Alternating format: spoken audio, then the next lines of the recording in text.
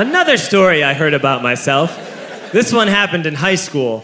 We had this teacher in high school whose kid went to our high school. His name was Mr. McNamara, and his son Jake McNamara went to our high school. He was a sophomore when I was a senior, so he was 2 years behind me. And Mr. McNamara was an asshole. And one weekend, he and his wife decided to leave town, which you should never do if you're an asshole.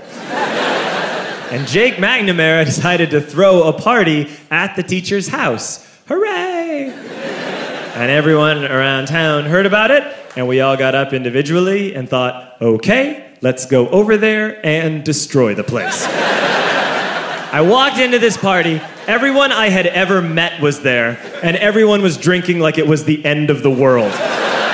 People were drinking like it was the Civil War and a doctor was coming to saw our legs off. It was totally unsupervised. We were like dogs without horses. We were running wild. I walked down to the basement. They had a pool table in the basement. One dude took a running start and threw his body onto the pool table and broke it in half. Another kid found out which room was Mr. McNamara's and went upstairs and took a shit on his computer. So the party was going great. I'm standing in the basement and I'm holding a red cup. You've seen movies. And I'm standing there and I'm holding a red cup and I'm starting to black out. And I guess someone said like, something, something, police. And in a brilliant moment of word association, I yelled, fuck the police! Fuck the police! And everyone else joined in. 100 drunk white children yelling, fuck the police. With the confidence of guys who have like already been to jail and aren't afraid of it anymore. You know, that like, I serve my nickel, you come and take me confidence. But white children.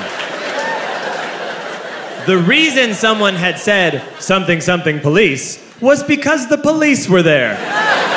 So a Chicago police officer walked down the stairs and got to the bottom in the basement and looked out over a sea of drunk toddlers yelling, fuck the police, in his face. And he was almost impressed. He was like, wow. And then he leaned into his walkie-talkie and went, get the paddy wagon. And my friend John, who is now a father, this man now has a baby, he grabbed a 40, smashed it on the ground, and yelled, scatter! And everyone ran in a different direction. We all ran in different directions. It was like that scene in Ratatouille when the humans come in the kitchen and all the rats go in different ways. We all ran in different directions. I ran into the laundry room and I jumped up on the washing machine and I crawled out through a window into the backyard, and now I'm running through the backyard and there was this big chain link fence and I thought, I've never climbed a fence that high before. And then I woke up at home.